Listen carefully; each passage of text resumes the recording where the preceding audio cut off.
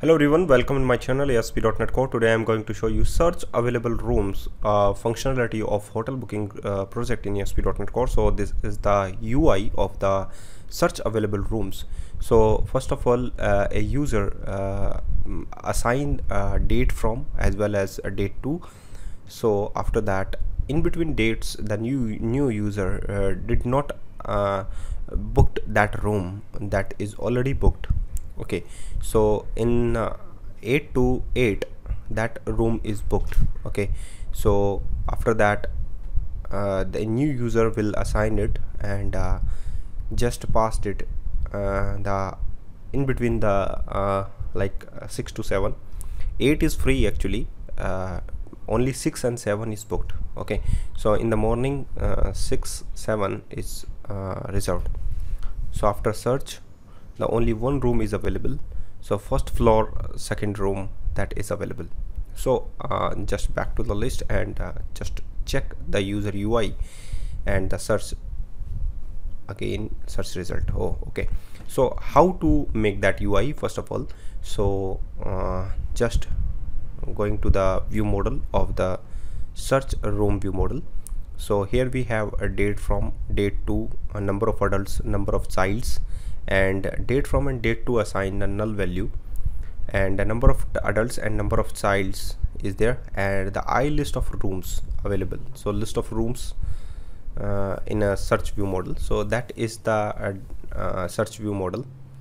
And after that you can use just going to the section of controller, that is user UI controller, and in a user UI controller you can check search result. So first of all, search room view model VM assigned in the parameter, and the view VM dot date from is null. So first of all, that is the null.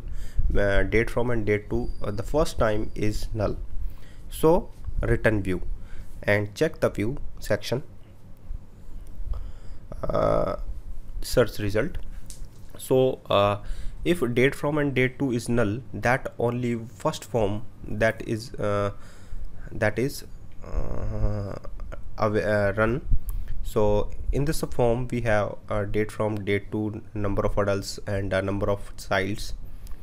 And when we click after filling the form, when we click on the button, that is the submit button, a VM contain date from, date to, and number of childs and number of adults. So that code will be run. Variable room booked, available room booked.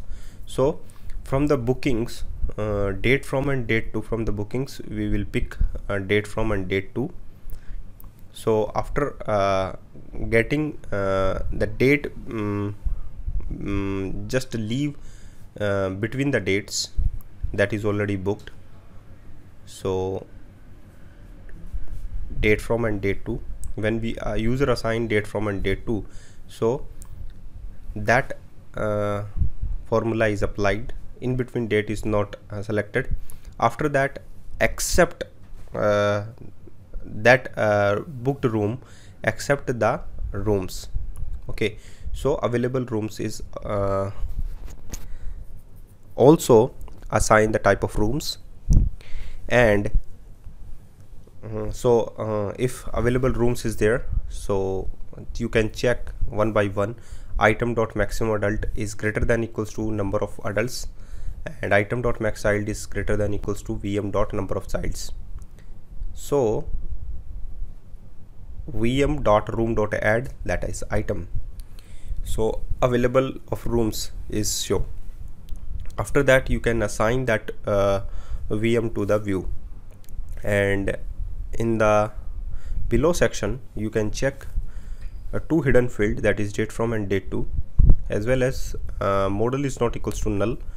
And in a for each loop we iterate rooms that is available in the room in the model, and input type equals to submit ASP action equals to booking.